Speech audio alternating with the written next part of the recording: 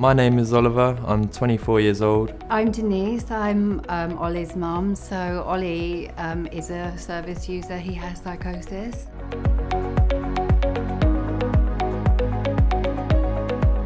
The concept of it, you first of all think, no, I don't want that interference, but if you can get over that, it's actually really helpful. It gives you the opportunity to talk to each other again, to recommunicate, because quite often somebody with psychosis, you lose that ability to be able to talk to them in the way that you used to be able to talk to them.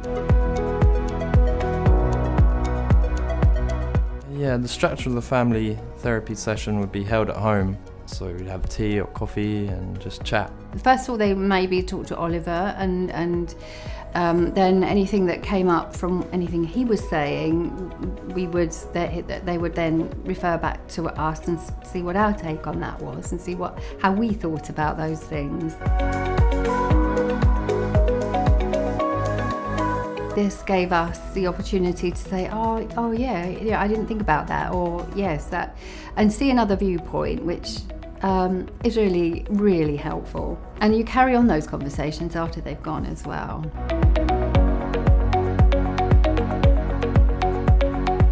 I can tell you what family intervention work is not, and it's not a judgmental, you're a bad family, you've done everything wrong. That's not what it is.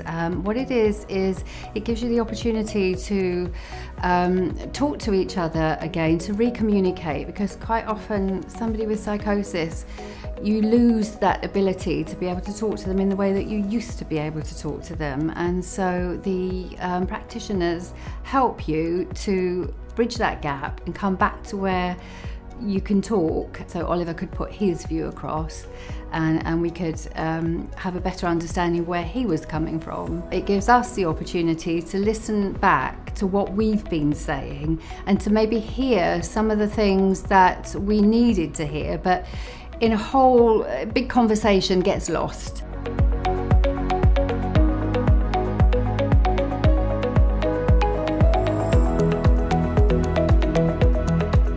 Really, I just wanted to get things off my chest and say what problems I had with my family, and they had problems as well that they wanted to, express.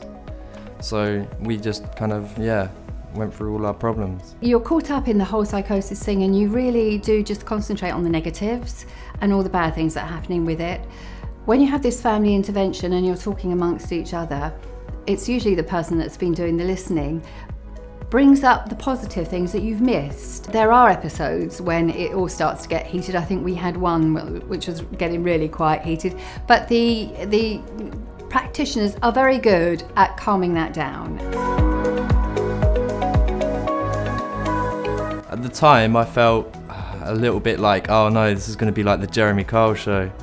But I gave it a chance, and it's nothing like the Jeremy Kyle show. Yeah, I think the lasting impact is that things do get better, things do improve, and it's not a hopeless situation.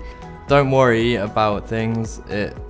It's a roller coaster, really.